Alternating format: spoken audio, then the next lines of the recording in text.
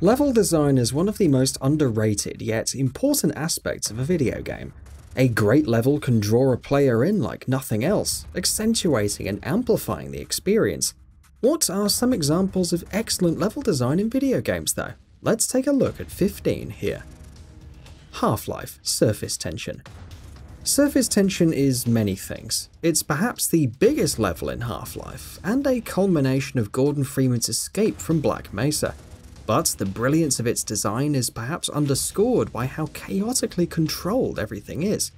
Marines are fighting aliens as helicopters, tanks, and turrets litter the area. Freeman must battle all of this, surviving ambushes, navigating across cliffs, and much more. It's tense, exciting, and highlights the stellar AI. Half-Life 2: Ravenholm. If the first Half-Life was a masterpiece in level design, then the sequel takes it even further. There are tons of different examples to choose from, but we have a special place in our hearts for Ravenholm. This abandoned mining town is teeming with zombies, and you have to utilize the environment, a good old shotgun, and the gravity gun to thin the herds. Excellently paced, fraught with danger, and yet never completely out of control, Ravenholm is just the best. Bloodborne: Central Yharnam. You start Bloodborne in an abandoned ward before being whisked away to the Hunter's Dream. Your journey only truly begins in Central Yharnam though. The expanse of the ruined city stretches out across the horizon. Each new section is filled with horrors, from mobs of crazed villagers to giants and killer crows.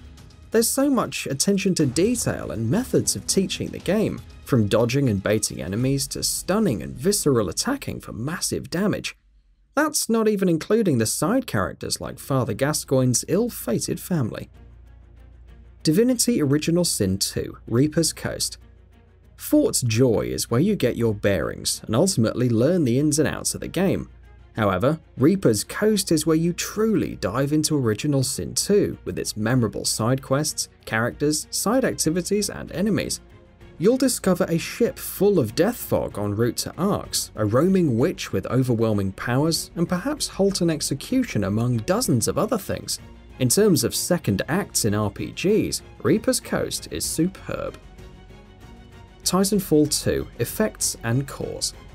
Titanfall 2 had already established itself as a wicked first-person shooter platformer by the time you reach Effects and Cause, and yet the mission pushes the limits even further, starting as a traipse into the past before seeing Jack Cooper seamlessly shifting between the past and present. Certain enemies like IMC guards and robots can only be fought in the past, and this can be used to your advantage to effectively flank. From a story and puzzle design standpoint, Effects and Cause proved that the campaign in Titanfall 2 could indeed get better. Hollow Knight: City of Tears. Much of your initial time in Hollow Knight is spent traversing caverns, killer forests, and other rustic areas. However, upon reaching the capital of Hallownest, the City of Tears, you're granted to a magnificent city drowning in rain. Sitting at the bench and admiring the weather is one noble pastime, but the city is filled with secrets, from the Watcher Knights to Lurien, one of the Dreamers, and the Soul Sanctum with its myriad of bosses.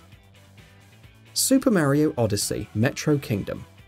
Yes, the darker side kingdom may have been the ultimate platforming challenge, but the Metro Kingdom stands out far better. You're ascending a skyscraper to take out the level's boss, which involves capturing some tanks for firepower. From there, you explore the city's various nooks and crannies for tougher platforming sections, scooter racing segments, with the Tyrannosaurus Rex from earlier making an appearance, and even racing RC cars. It all culminates in one big classic tribute to Mario and Donkey Kong, which has to be played to fully appreciate. Batman Arkham Asylum: Arkham Asylum. While it might be hyperbole to insist that everything about Batman Arkham Asylum is perfect, the sheer design of the entire island is incredible.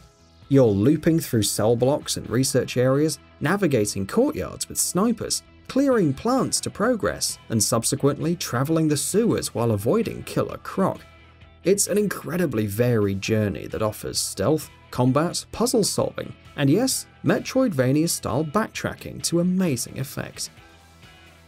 Dark Souls: Painted World of Ariamis. The painted world of Ariamis stands out among the decay and destruction of Lordran. It's covered in snow, presenting a different kind of desolate beauty, and its main boss, crossbreed Priscilla, is incredibly intriguing from a lore standpoint. Though not strictly connected to the main world, the painted world of Ariamis showcased the potential of these self-contained areas in Dark Souls. Metroid Prime Talon 4. The Chozo Ruins, Phazon Mines, Impact Crater, pretty much every area on Talon 4, the setting for Metroid Prime is nuanced and brimming with secrets. Keep in mind that this is the first Metroid title to utilize the first-person perspective. To properly design such an incredible range of environments, each with their own unique hooks and bosses, while exploiting that new perspective is no small feat. Metal Gear Solid 5 The Phantom Pain Hellbound. Your main objective is to extract Dr. Emmerich, and while it seems like a routine mission, there's an abject greatness to the pacing of Hellbound.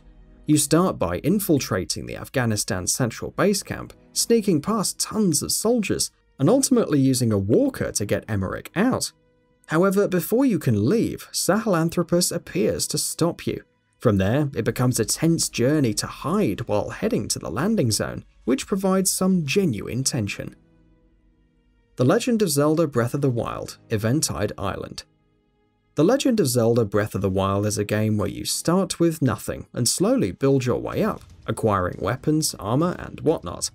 However, Eventide Island, which requires you to find 3 spheres, removes all of your items.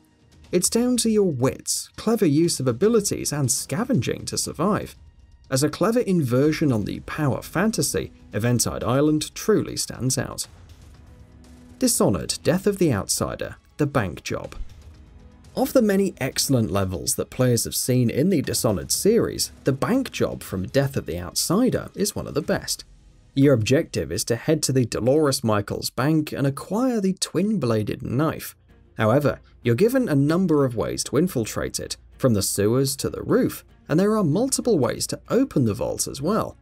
This blend of immersive sim elements, platforming, sneaking, and escaping is masterfully handled, delivering a compelling experience with each different approach.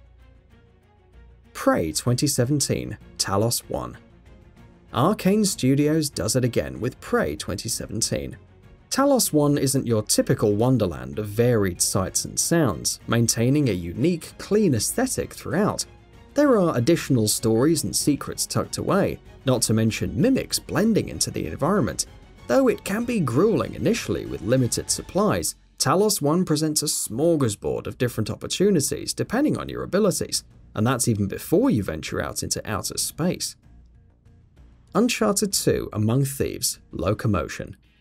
Otherwise known better as the train level, Locomotion stands out in the abject perfection that is Uncharted 2 Among Thieves. The basic gist is that you're at the tail end of the train and must slowly advance forward. There's a fair bit of platforming before you eventually acquire some weapons and battle against hordes of foes. But even then, the level serves up some surprises, like a machine gun nest, running across multiple train cars quickly, and battling a helicopter. And that wraps it up. If you like what we're doing, please consider subscribing to our channel. We upload new videos daily, so make sure you don't miss them by subscribing. We appreciate your support, and we thank you for checking us out.